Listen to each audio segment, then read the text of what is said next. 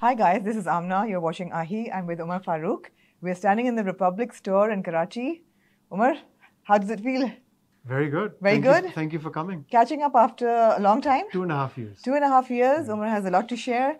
Tips on how to dress this winter, how to go to weddings for men, wardrobe essentials, best dressed celebrities. Yeah, we've already discussed that. We've discussed that as well. And of course, Omar's personal trajectory, what happened before COVID, post-COVID, and where the store and the brand is going now. It's been good. It's been good, going good places. Stay tuned.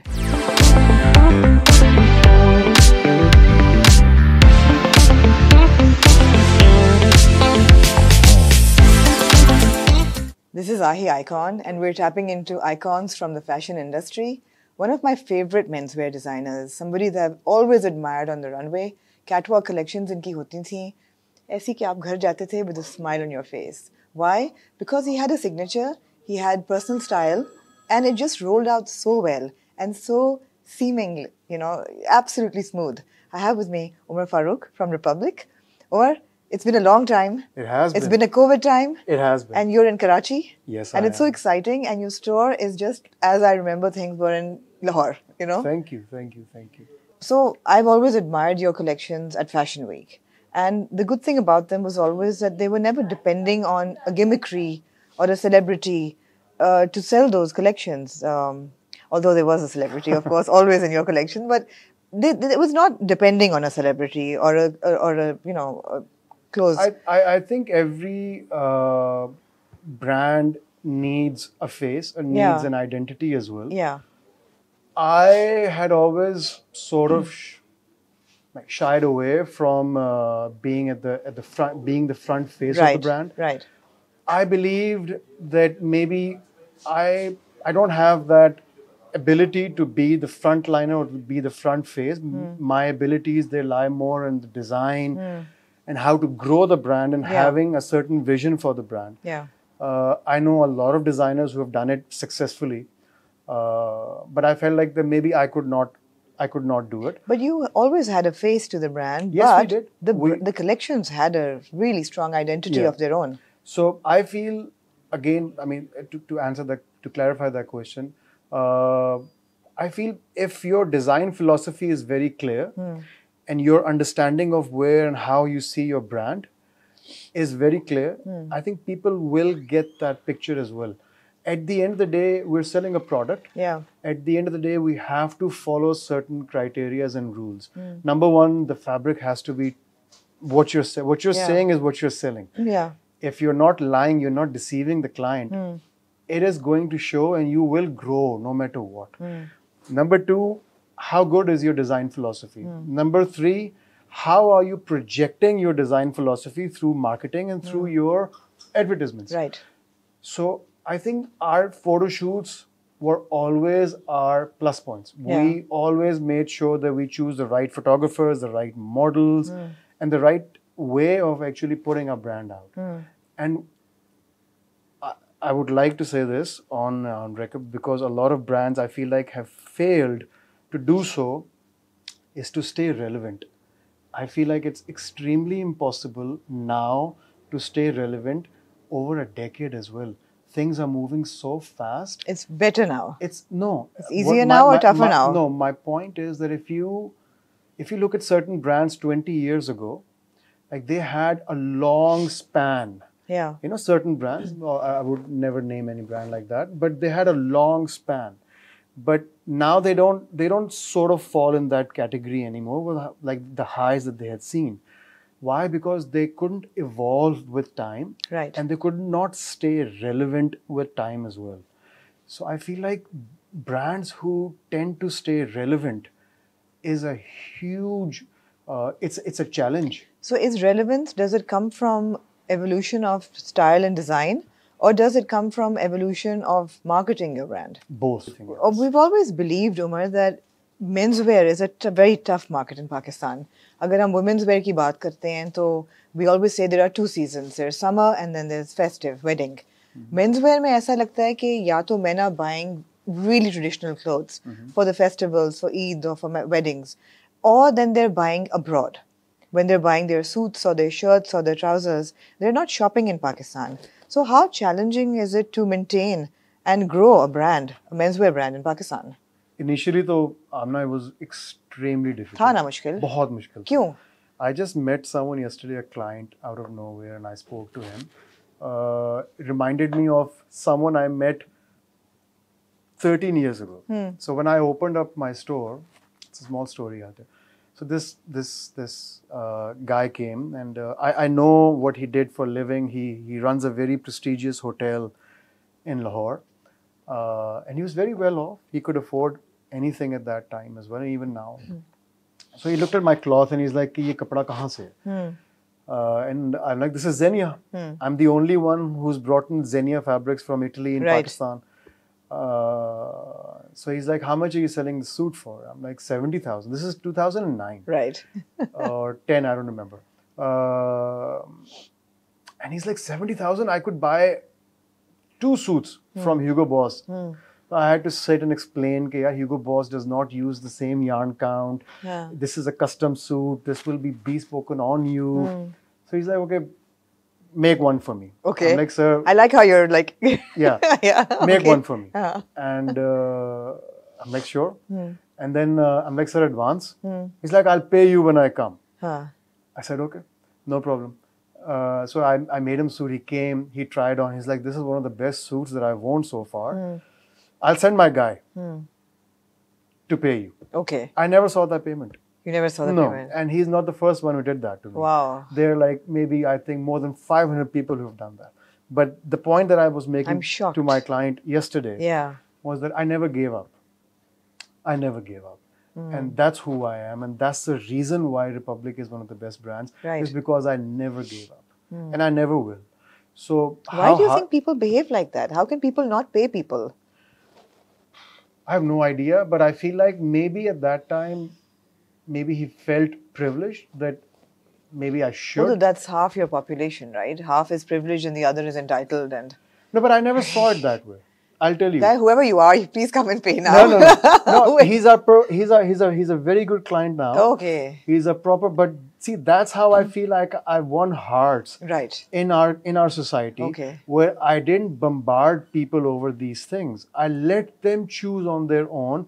Okay, yes, they are getting value for money and they are getting the best suit or the best anything.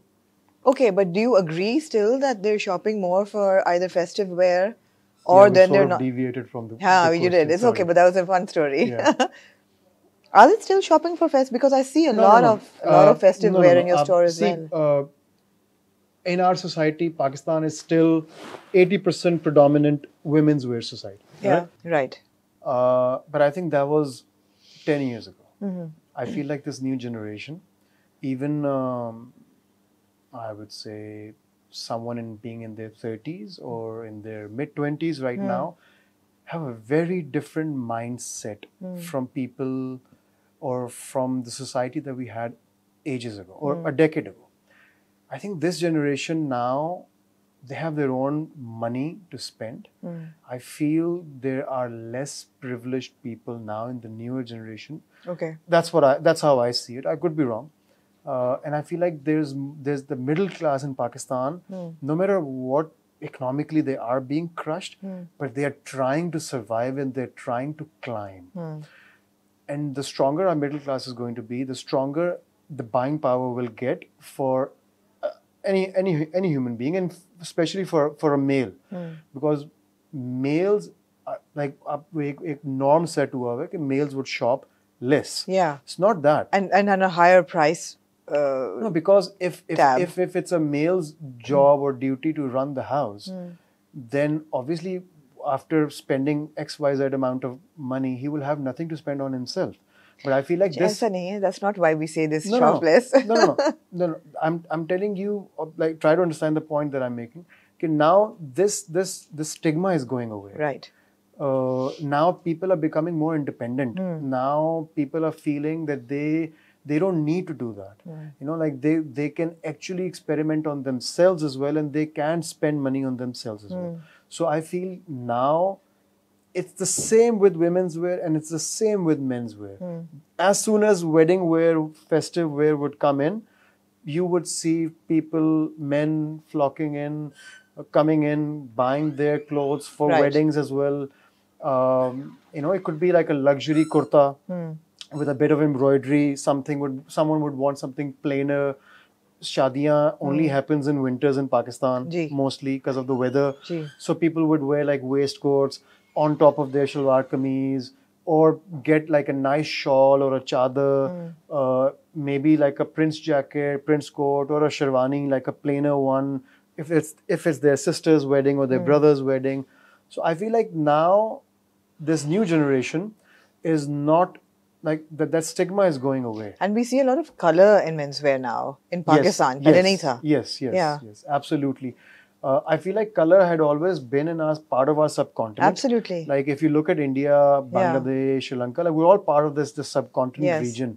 There's a lot of color, and I feel like there was a lot of color in Pakistan as well. It's just over the years we've sort of felt the compulsion that men are only supposed to wear darker tones and women can experiment with colors. And I feel like this new generation does not want to follow those set of rules this new generation anymore. is a fun generation. It is, Because it is. their dressing is a bit gender fluid. They're Yeah. not that restricted. Yeah. They're a bit more adventurous, a Yeah, bit more experimental. So what design changes do you see? What have you made? What kind of design changes have you made within the brand? Okay, so if I may start with our Eastern wear, Yeah. which has it's almost 60% of our revenue, Right. maybe more. I feel people are now understanding that men can also wear embroidered stuff, and embroideries are not supposed to be something that only women should wear, or even there are certain types of embroideries that men can wear. So brands like Republic have actually understood that what men want in terms Right. of embroideries. Okay. Okay, what's the max and what's the minimum? Is it a masculine and a feminine embroidery? Yes, there is. There is. There is. क्या there फर्क is. है जरा? I feel like कि मर्दों का काम हाँ. बारीक होना चाहिए. Okay. ज़्यादा मोटा पैच वर्क हैवी नहीं होना चाहिए. I feel like you should not try to skim on your embroidery. I feel like if you're selling a product for 300K, it doesn't matter if your profit margin is less on it. Okay. Give that man that product that would make him send 200 clients to your store, because that's where you will catch that. Okay. Because otherwise, if you're just trying to make that little extra on one piece, one garment, तो भाई आप वहीं पे रहोगे. You will never grow. So your trajectory should be for the next 20 years. Luckily, I come from a generation and I have this old school mentality where I don't believe like that kid on YouTube makes $15 million by opening Boxes. Yeah. boxes. Unboxing. Yeah. Toys. So I don't look at that. Right. I don't look at any of that stuff. I'm like, yeah, good for him. May God give you more. It's good. But I feel like what is my trajectory?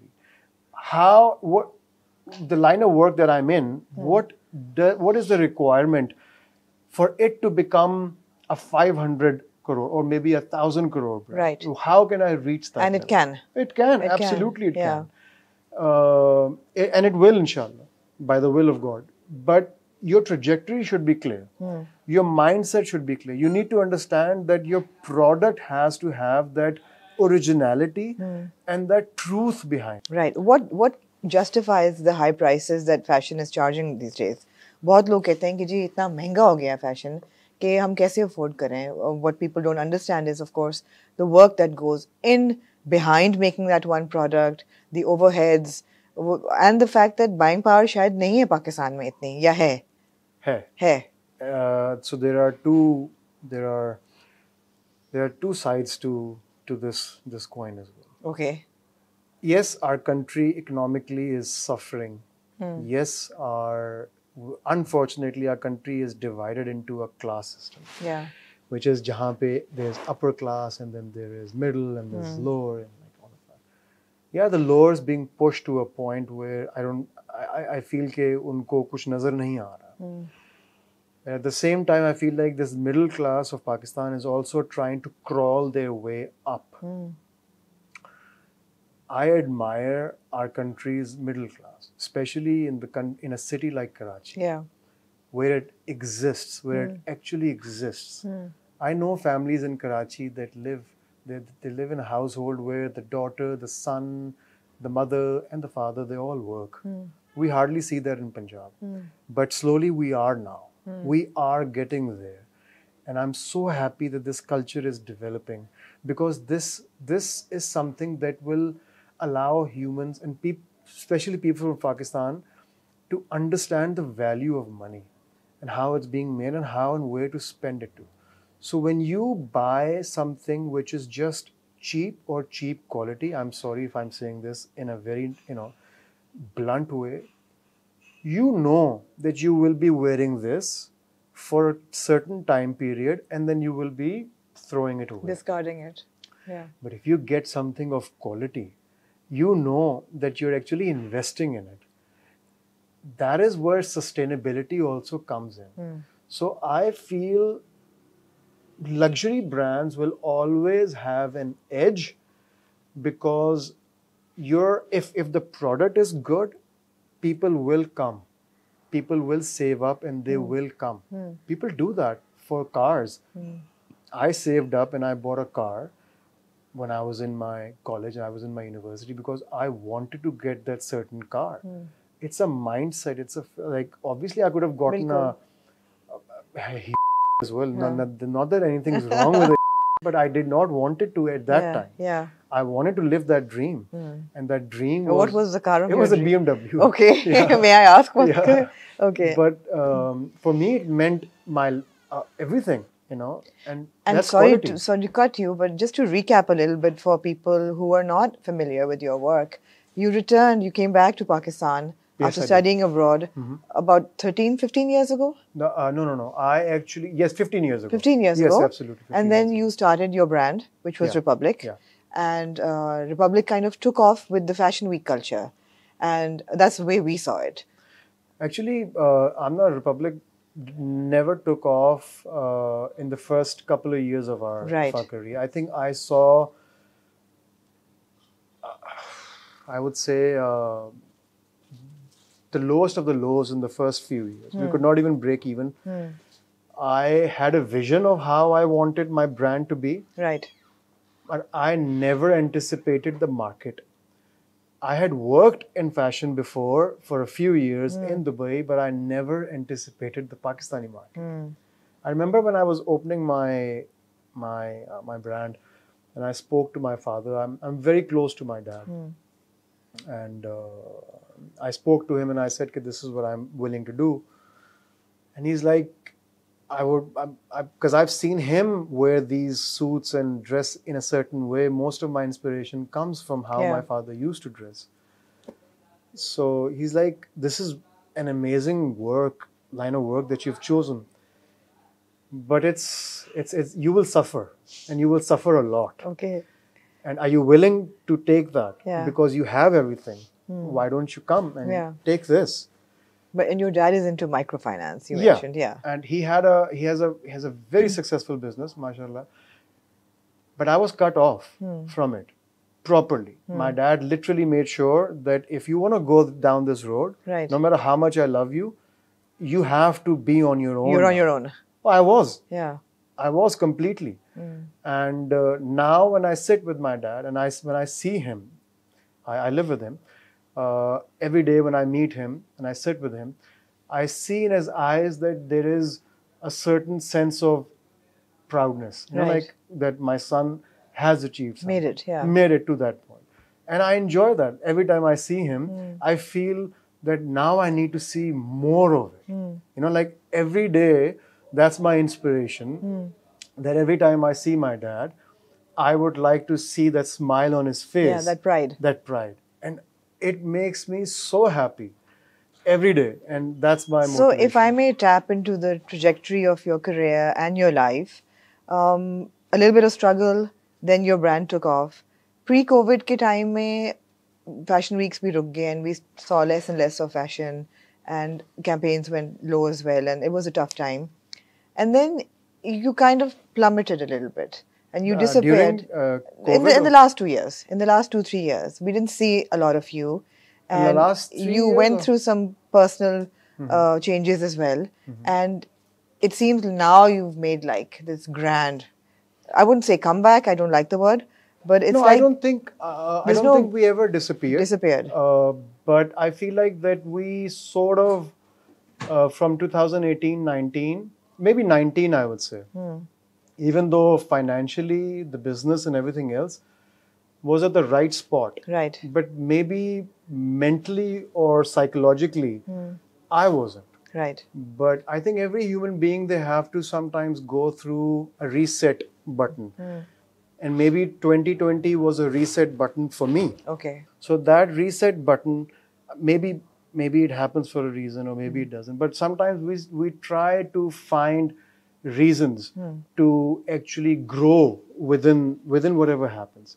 A lot of people, I feel that they can go down that dark road and never get out of it. But I'm very happy and lucky that I have a family, a support system, my dad, my father, that literally held me with his, with his own like arms and like made me stand, made me where I am right now. And I feel like that reset button changed a lot in me as well, and how I see life now and how I saw life before. And it made me a lot closer to God and question a lot of things that I was questioning at a certain point before. And now I feel that my clarity of life, I don't know, maybe 10 years from now, Yeah. where my evolution of life will take me. But that's life, right? But that's life. Yeah. But as if for now, I feel very blessed and very happy and very content that I went through whatever phase that I did. But this reset button brought a lot of clarity in life. You used to make your own fabric as well. Are you still? No. Fabric हम लोग लेते थे. We used to import our fabric from Yes. Italy. We still do for our suits. Right. But now we develop our fabrics for our Eastern wear. Your jacquards and everything. Gigi. Our jacquards are all done in-house. Right. On power looms, a smaller power I loom. remember one of your collections had a very interesting, was it a 3-dimensional gold jacquard print or something? Yeah. See, That I was a remember. long time Yeah, ago. yeah. That was one of my favorite collections. I remember talking to you after the Yes. show, and you were yes. And it had elements of Yes. It of had a the gold. shimmer. It had a shimmer in it, and you we said made a we- shirt out of it. Yes, It was a yes. beautiful and fabric. you asked me something really interesting. You said, "Ke Umar, do you think someone would wear this in Pakistan?" And I remember that question, and I remember the answer. I'm like, Amna, I wish people would, but it's my job to actually put it out there as well. Yeah. Because अगर खाली यही सोचते रहेंगे कि यार ये बिकेगा या नहीं बिकेगा, so I would love to see the fabric if you still have it. But yeah, it was a beautiful collection. I would have to find It was that. a beautiful collection and a gorgeous fabric. And I remember you mentioning at that time that you're manufacturing your jacquard. Yeah. Okay, so talking a bit about fashion, and I hope that a lot of young boys are watching as well for inspiration. What are the wardrobe must-haves that young men should have, Pakistani young men, in their wardrobe today? We're not talking about model sizes. The good thing is that fashion has become very inclusive to different sized people. And what would you recommend? Guys, wardrobe must-haves from Omar Farooq. Essentials, I feel that, so there are certain things. Let's start from smaller essentials. Okay. I feel that everyone should have basic t-shirts in their wardrobe. ठीक है. And a good fitted t-shirts, whether it's oversized, regular fit, but plain white, black, heather gray, charcoal gray, like basic t-shirts should be there. Okay. If you like to wear prints with your t-shirt, that's up to you. But I feel like first get your basics and the essentials ready and done out of the way, and then move on to things that you want to experiment with. Okay. So your white shirt, blue shirt, striped shirt, black shirts, like your basic button down should be there. Your basic trousers, black, brown, gray, all of these things should be there. At the same time, in your basic colors in your shalwar kameez, with pajama, with shalwar, These things, they make a huge difference because That's a lot of essentials. No, it is. Because let's just say that even if you have like 4 colors in each variation, you will enjoy wearing those things throughout summer, winter. However, Pakistan में सिर्फ fabric change होता है क्योंकि winter Karachi में तो it's not that harsh. But still, I would feel that do change your wardrobe. Like if winters are coming, feel the need to go out and get something for winters. Because it will make you feel good about the current season as well. Even if you get a sweater, even if you get one sweater or a couple of things, but feel the need to go out and invest in yourself.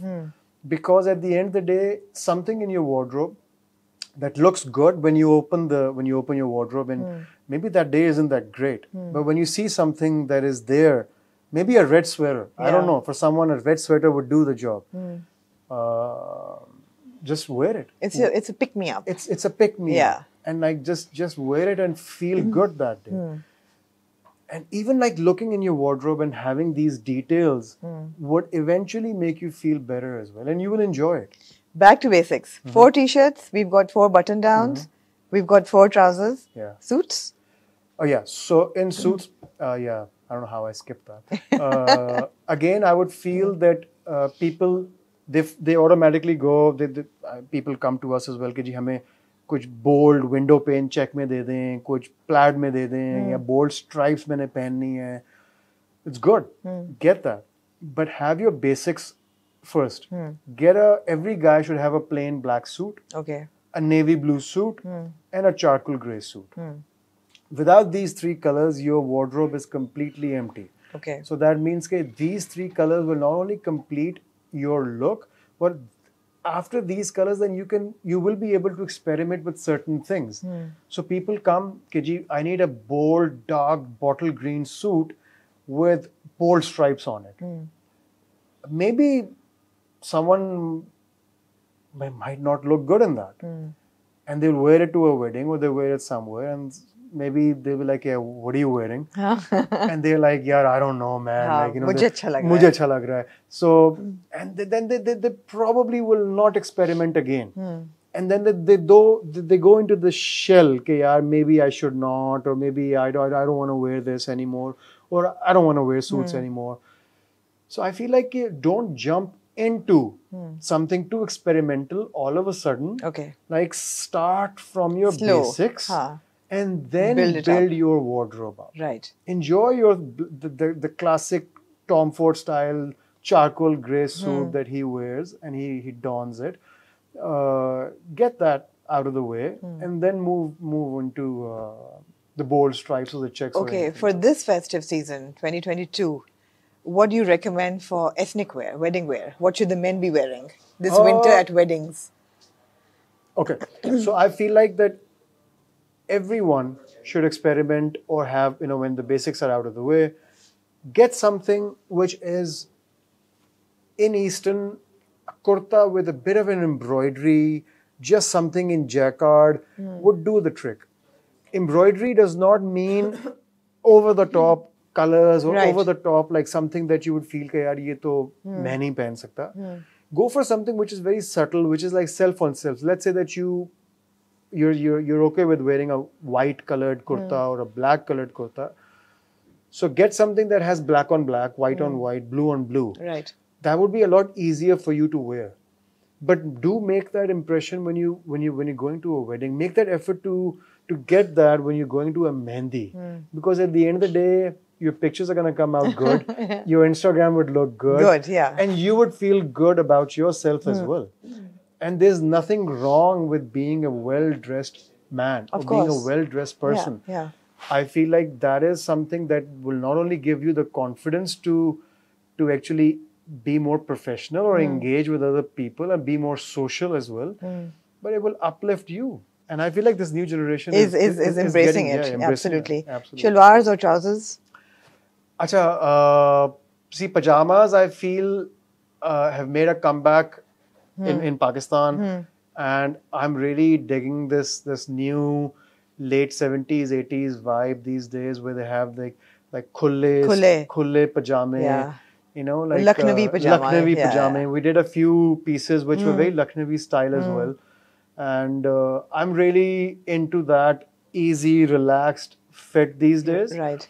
But I feel like Pakistan may be slightly far behind right now because slim fit. I remember when slim fit Yaad came hai? in. Oh God. Yeah. It was like tight kurta with these voluminous shalwars. Yeah. That was the look. Yeah. I can't yeah, even imagine yeah, anybody wearing that yeah, today. Yeah. But I think now, this new world that we live in, I think it's all about that personal, individual vibe that person have. Totally. People are like, okay, this is who I am, Yeah. and I'm embracing myself. If I want to wear something like this, I'll wear it.